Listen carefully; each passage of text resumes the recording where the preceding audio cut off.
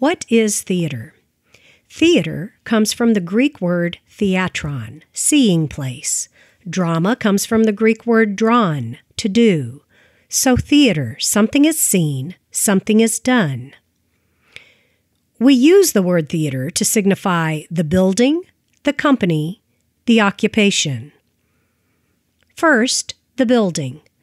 The minimal requirement for a theater building or space is nothing more than a place to act and a place to watch. There is no culture that has not had a theater in some form. It has taken place in caves, fields, forests, circus tents, inns, castles, on street corners, and in public buildings.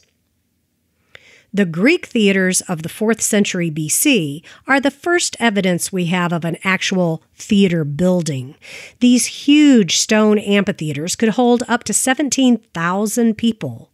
They were built into the side of a hill with the acting space at the bottom, or in the valley, so to speak, and the audience sat in tiers up the hillside, thus using the natural acoustics of the bowl shape. Elizabethan thrust stage theaters were the norm in Shakespearean times. These theaters could seat around 2,000 people.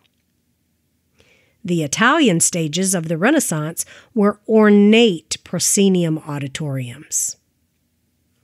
For the past 2,500 years, since the building of Greek theaters, theater, the building, has been central to urban architecture, just as theater, the art, is central to contemporary life. Second, the company. Theater is a collaborative art, and we call the combined cast and crew of the production the company. Third, theater as an occupation. There are 4 aspects to theater as an occupation: work, art, impersonation, and performance. The work of the theater: producing, directing, acting, designing, building, crewing, stage managing, house managing, playwriting, composing. It's not at all uncommon for some to perform more than one kind of work: director-actors, designer-builders, playwright-directors, etc. The second aspect of theater as an occupation is theater as art. The word art brings to mind creativity, imagination, aesthetics, and furthermore, we expect art to capture our emotions, our intellect. The art of the theater is never pure art in the sense that it represents the personal vision of a solitary artist, like, say, painting or sculpture. The art of theater is a collaborative art, combining the arts of acting, writing, designing, and architecture. And as such, its art can be judged only on its own merits. And theater is a living art form. The third aspect is impersonation. Theatrical art involves actors impersonating characters, and this is unique to the theater, separating it from all other art forms such as painting, poetry, sculpture, music, performance art, and the like. In fact, it is the single most important aspect of the theater: impersonation. In the earliest forms of theater, the actors wore masks to separate the actor as himself from the actor as character.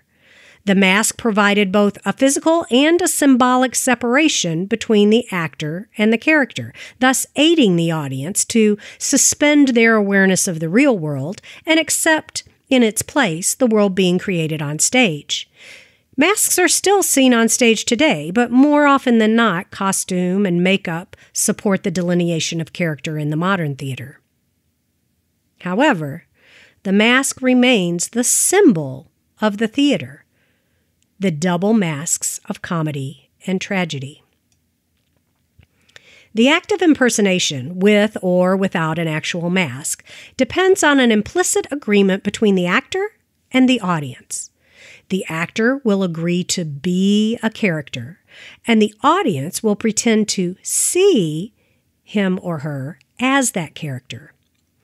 According to Denis Diderot, an 18th century French dramatist and the author of the first encyclopedia, When the actor has perfected his or her art, it is the simulated character which seems to live before our eyes, while the real person has no apparent life at all.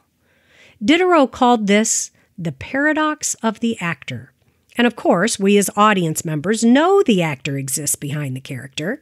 At the end of the play, we applaud the actor. And not only that, as we watch good theater, somewhere in the back of our minds, we are applauding the actor.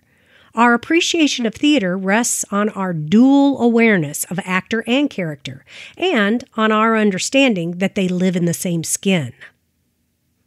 The final aspect of theater as an occupation is the actual performance. The theater makes use of two general modes of performance: presentational and representational. Presentational is the basic stand-up comedy or nightclub mode. The audience is continuously acknowledged.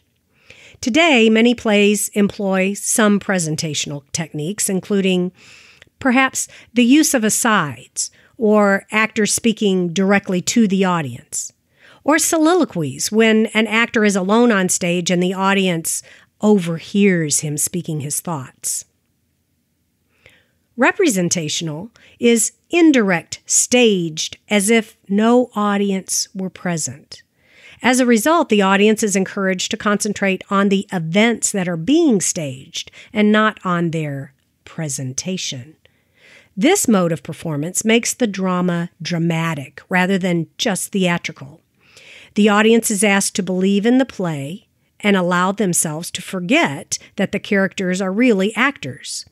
This is the suspension of disbelief, and it allows the audience to empathize with the characters, to care about what happens to them.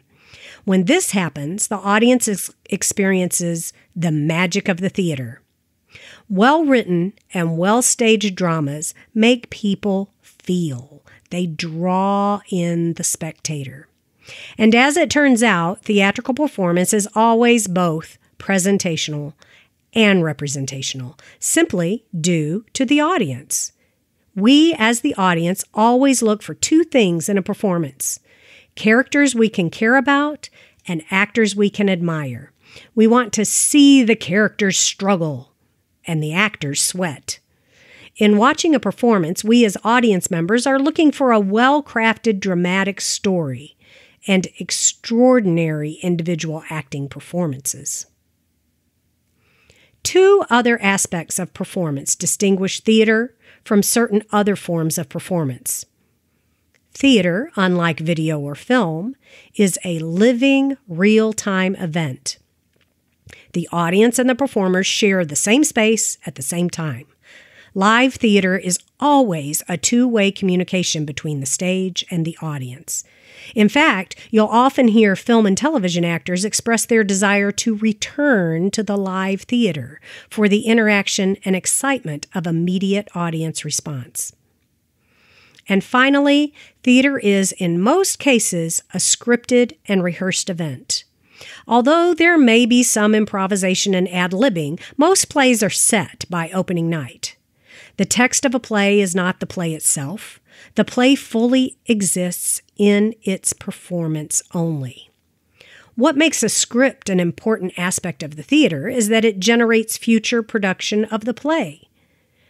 2,500 years of play production, from the time of the ancient Greeks to present, have left us thousands of scripts to draw upon.